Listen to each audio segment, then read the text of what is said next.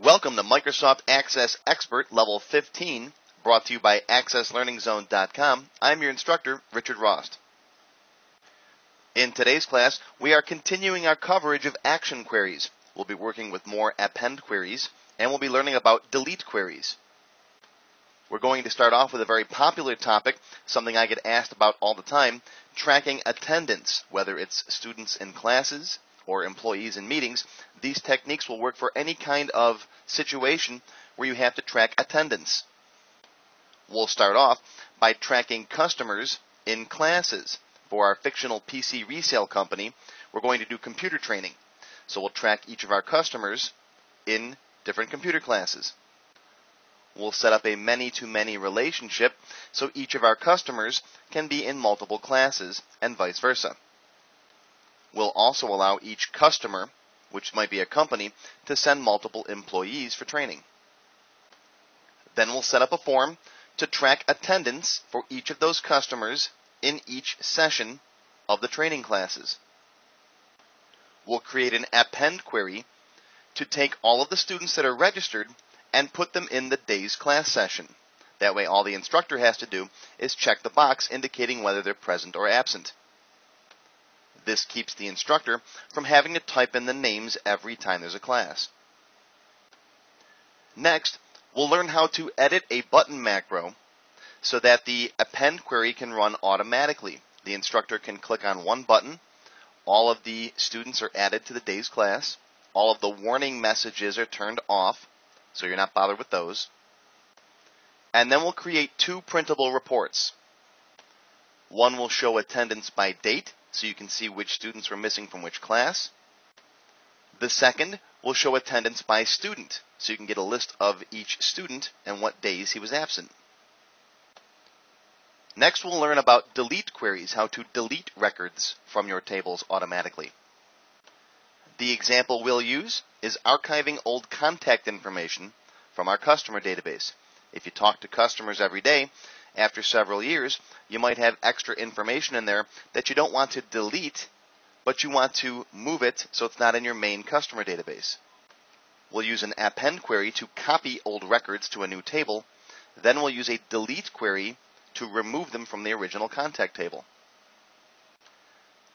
This class follows Access Expert Level 14. I strongly recommend you watch Levels 13 and 14 before continuing with this class. Level 13 is the Intro to Action Queries and covers update queries. Level 14 continues with update queries and teaches append queries, which we'll be using today for the student attendance portion.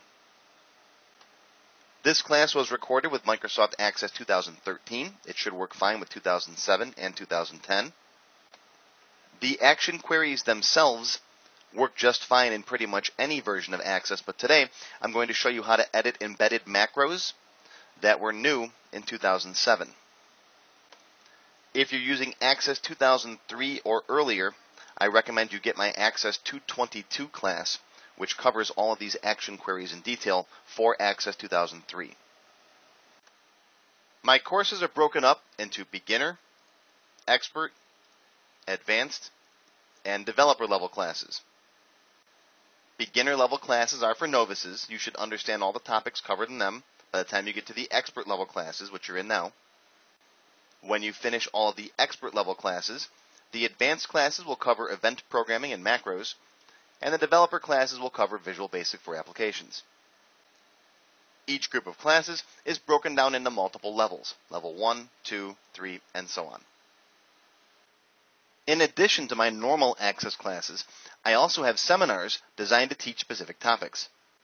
Some of my seminars include building web-based databases, creating forms and reports that look like calendars, securing your database, working with images and attachments, writing work orders and running a service business, tracking accounts payable, learning the SQL programming language, creating loan amortization schedules, and lots more.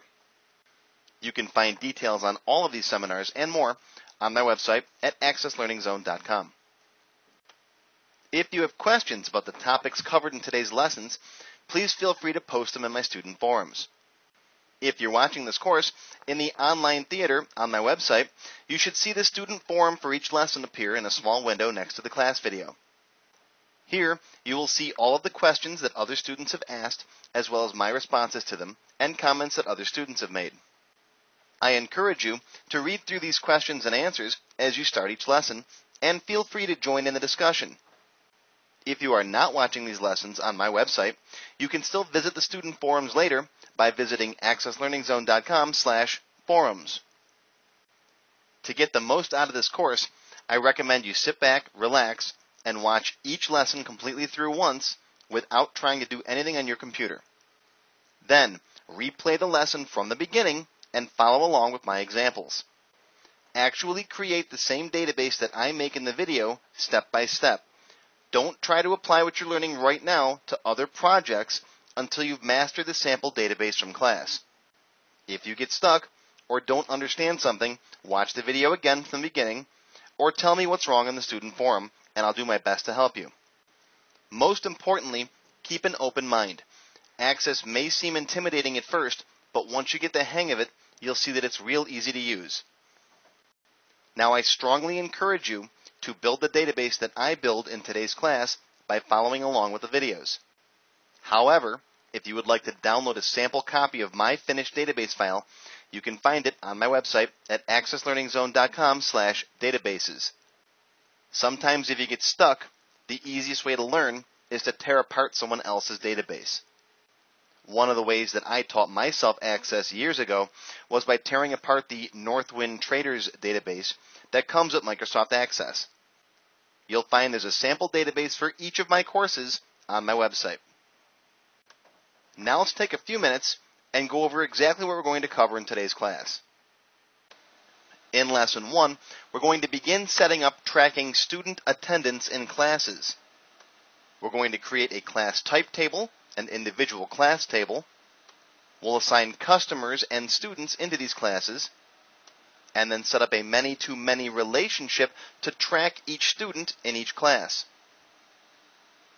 In Lesson 2, we'll set up the attendance table with the attendance form and subform. We'll create an append query so we can run it and automatically add all of the students for the currently selected class to the attendance table. In Lesson 3, we're going to finish up with student attendance. We're going to make a button to automatically add all of the students to the attendance form for the day. And we'll make a couple of attendance reports, student attendance by date and student attendance by student.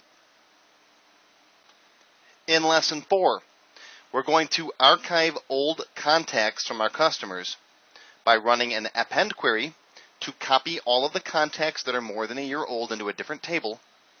Then we're going to learn how to use a delete query to delete those records from the original contact table.